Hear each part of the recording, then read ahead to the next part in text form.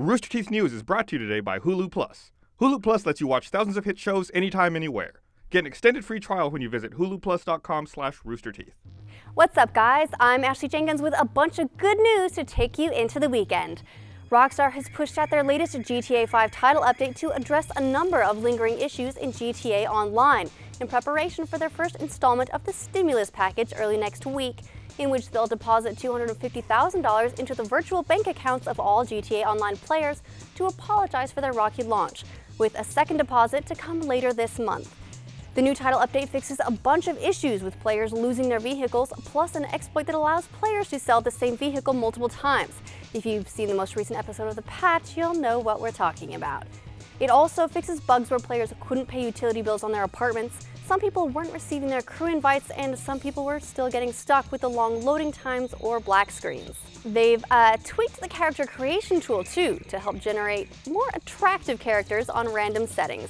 And here's the best part, they've capped the amount of money you can lose when dying in free mode to $500, which will be especially welcome with players about to get a whole lot richer. And Nintendo is also working on a fix for their Pokemon X and Y bug, in which players are getting corrupted saves after saving the game in Lumio City.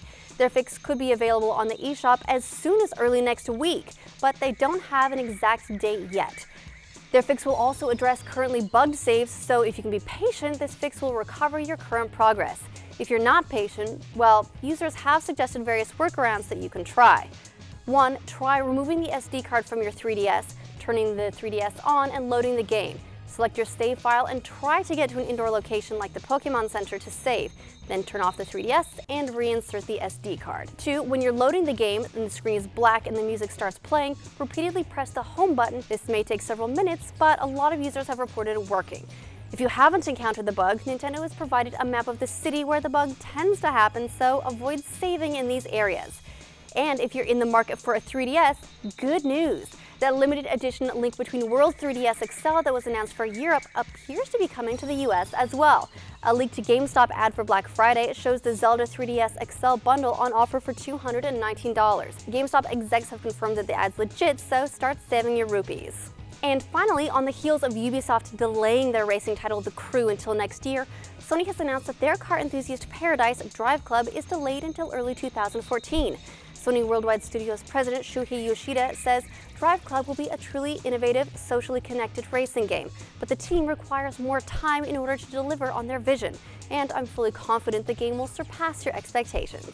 Drive Club was going to be one of the Instant Game Collection titles for the PlayStation 4 launch, which is the free games program for PlayStation Plus subscribers, and it still will be when it comes out, but Sony is replacing that launch spot with a game called Contrast, a surreal platformer that takes place in a vaudevillian film noir-inspired reality.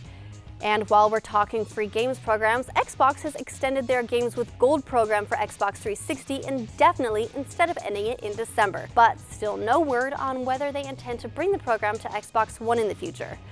And that's the news for today. What are you going to spend your GTA stimulus on? And are you excited about the fix for Pokemon X and Y? How do you feel about Drive Club's delay? Let us know in the comments below. Then make sure you visit roosterteeth.com over the weekend. The Gauntlet returns this Sunday, and it is crazy.